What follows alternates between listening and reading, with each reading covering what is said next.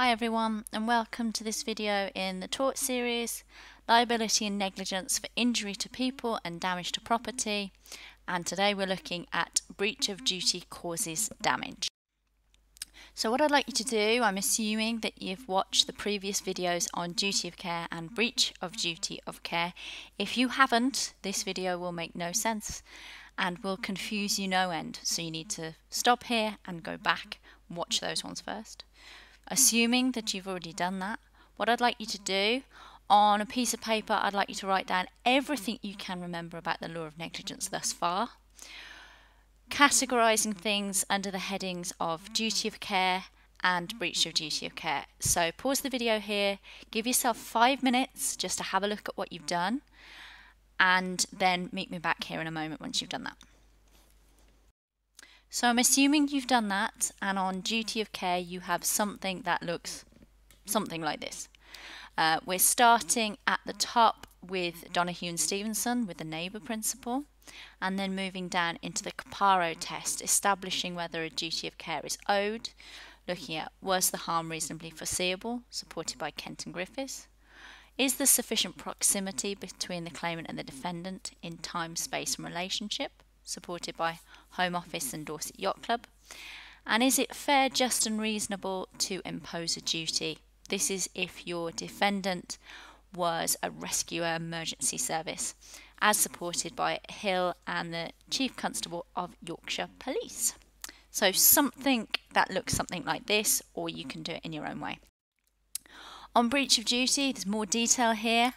The first part that you needed to talk about was, once you've established that a duty of care is owed using the previous one, what is the standard of that duty expected? Are you looking at a normal person going about their normal everyday business using the reasonable man test from Blythe and Birmingham Waterworks?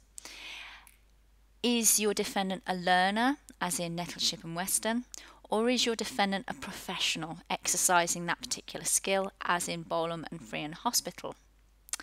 And to see if the duty has been breached, the court looks at the risk factors, how likely is the harm, the practicality of taking precautions, how serious the harm could be, and is the defendant's activity socially important. So hopefully you've got the notes on duty of care and the notes on breach of duty. If you're unsure, now is the point to go back. You don't want to add anything more on if you haven't got the first bit first. So I'm assuming that you're all with me thus far.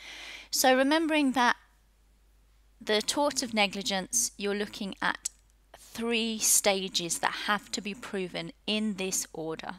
So first of all was duty of care. Then you have to establish that that duty of care has been breached. And now we come on to what we're looking at today, which is breach of duty causing damage. So what I'd like you to do for me is take a moment and think about the word foreseeability. Try and work out what that word might mean. So if you split the word up, you've got 2 bits, haven't you? You've got the foresee part and the ability part. The ability to foresee, if you will. So definitions that you could have is something like to see beforehand, to guess the outcome, or to have an idea of the outcome. Every day when we go out, we know that there are various things that could happen. You are on your way to college and you need to go and catch the bus, and you have to cross a road in order to get there. You know that there are a variety of unpleasant possibilities that could arise when you leave the house and when you cross the road. You know in your own mind that actually the likelihood of that happening is quite low, but it is still possible. There's a variety of possibilities. You might make it to college, absolutely fine. You might make it to college because you're a bit late. You might not make it to college. But you don't know what's going to happen until you've actually got there. But you know that those things might happen. And we look at the phrase reasonably foreseeable. We also know that on our walk to college, there is a possibility, however remote, that you may not get there because you have been abducted by aliens. It's a possibility, but it's not very likely. So things which are reasonably foreseeable are possibilities with some degree of likelihood to occur, rather than your really far out things like being abducted by aliens. So what I would like you to do, like we've done before, I would like you to, on your note paper, take down a copy of something that looks like this, split into the 4 sections. You can lay this out however you want, but whatever you do, make sure that you leave some little space around so that you can make notes as you go along. Pause the video here, copy that down, and I'll meet you back here in a sec.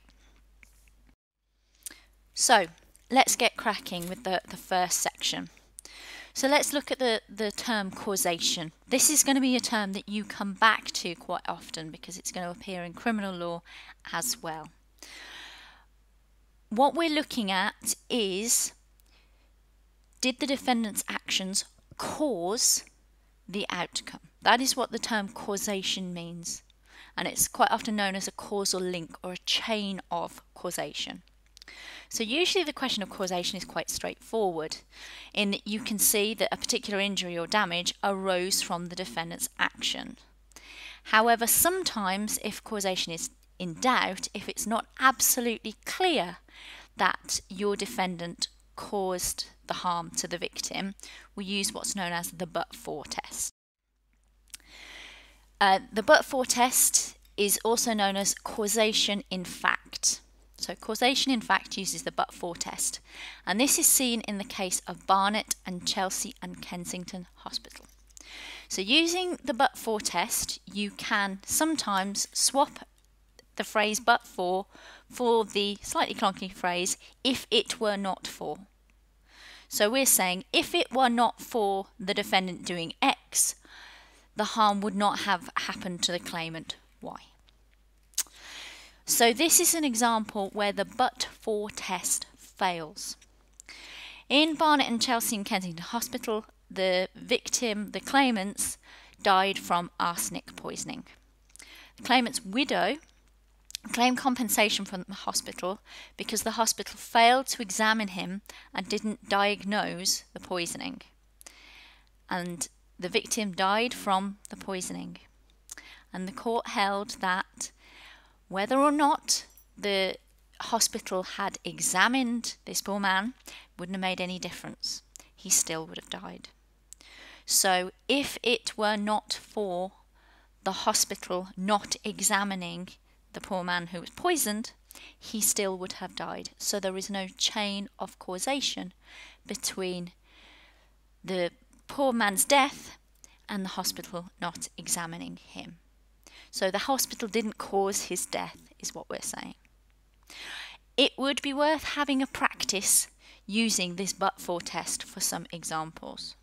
So if, for example, I step out into the road and I am hit by a car, and I am killed as a result, but for the car hitting me, I would not have died. Okay? So it becomes a little more complicated where there isn't one cause, if there are multiple causes. And this is illustrated in the case of Fairchild and Glenhaven Funeral Services Limited. In this case, the worker contracted a form of cancer, it's known as mesenthelioma, due to his exposure to asbestos. The exposure could have come from several different employers, but they couldn't identify exactly which one had caused the cancer. And the court held that the claimant must prove the defendant's breach caused the harm or was a material contribution. Also, we have to have a look at successive causes, so one thing and then another thing. And this is discussed in the case of Performance Cars and Abraham. And the court held that where there are two successive causes of harm, the court may regard the first event as the cause of the harm. So the originating event. We also have to have a look at causation in law and have a look at what if something comes along and stops the first event being the cause of the harm. And this is in Latin known as the novus actus interveniens. Again, a concept that will come up a few times when you're studying law. And this translates to an intervening act or an intervening event. And if you have an intervening event, this can break the chain of causation. So at the bottom I've given you a scenario where you can see this novus actus interveniens, an intervening act breaking the chain. So you have your claimant who suffers a broken wrist in a car accident, which is caused by the negligent driving of the other driver. And the claimant is sent to hospital in an ambulance with a broken wrist. On the way to hospital, the ambulance is hit by lightning and the claimant dies from the burns. Now, the broken wrist is clearly the responsibility of the negligent driver, but the death from the burns is not, and that would break the chain of causation because you've got your intervening act, the ambulance being hit by lightning. We also have to have a look at this remoteness, this foreseeability of the damage. And this is seen in the case of wagon mount. And this goes back to what we were looking at before. Is it foreseeable? Could you guess what was going to happen? In this case, the defendant was loading a ship in Sydney Harbour and they negligently spilt oil whilst loading the ship. A few days later, the claimant was welding nearby and sparks touched the spilt oil that the defendant had spilt. A fire started and it damaged property. Now the question was the fire foreseeable? And the court held that the damage to all the property couldn't be foreseen as it was too remote. If you spilt oil, it was foreseeable that possibly the oil would get onto the other boats and it would have to be cleaned off, and that damage was foreseeable. But the oil spreading, sparks touching it, it causing a fire and that causing damage to property, that was too remote. That wasn't foreseeable. You couldn't have guessed that that would happen. So you have to be able to guess what things could happen, but you don't have to foresee the exact injury, just the type of injury, and this is seen in the case of Hughes and Lord Advocate. In this case, a post office worker put a paraffin lamp around a tent covering a manhole. A 10-year-old boy picked up the lamp and went into the tent, tripped over, there was a huge explosion, he fell down the hole and he was severely burnt. The House of Lords said that the burns were reasonably foreseeable and it didn't matter whether the precise manner of the injury was exactly known. If you mix a 10-year-old boy with a paraffin lamp, a deep hole in a tent, you know somebody's going to get burnt. Even if you don't know that it's the little boy, even if you don't know he's going to fall down the hole, even if you don't know that there's going to be an explosion, it's obvious somebody's going to get burnt. And this is also seen in the case of Bradford and Robinson Rentals. In this case, the claimant's employer asked him to take an old van from Exeter to Bedford in order to swap it for a new one. The weather was very cold and the weatherman gave the advice to travel only when necessary. In the van that he was taking back, there was no heater and he had to travel with the window open, and he kept on having to stop to top up the leaking radiator, and the claimant suffered frostbite as a result. And the defendant was held liable for this because it was foreseeable that the claimant would suffer some sort of cold-related injury, even if you didn't predict exactly what cold-related injury it would be.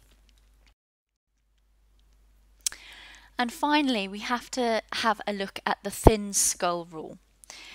You have to take your victim as you find them. So even if your victim is particularly vulnerable for some reason, you are still responsible for the full range of injury or damage which they sustain. Even if and I'm using air quotes here people, normal person without that particular vulnerability, whatever it might be, would not have suffered the damage, you are still responsible for the full range of damage.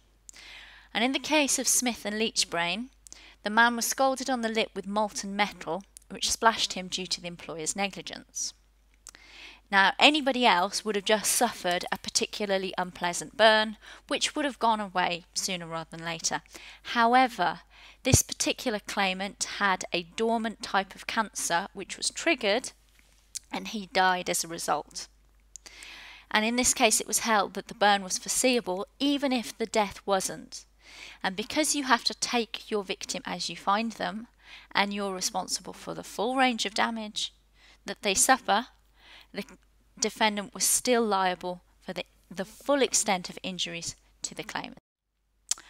So now hopefully you should be able to take the notes that you've got and use them to explain the meaning of the term breach of duty causes damage. Before you attempt the question, I would suggest that you pause, go back and rewrite your notes so that they're nice and neat, and then attempt this 6-mark question. So what you are left with is, we first of all looked at duty of care, then we looked at breach of duty, then we looked at the damage caused by that breach of duty, and what you end up with is liability in negligence. Next stop is going to be looking at damages, so looking at what you might get if you successfully claim in the tort of negligence. So thanks for listening. If you've got any questions, please let me know.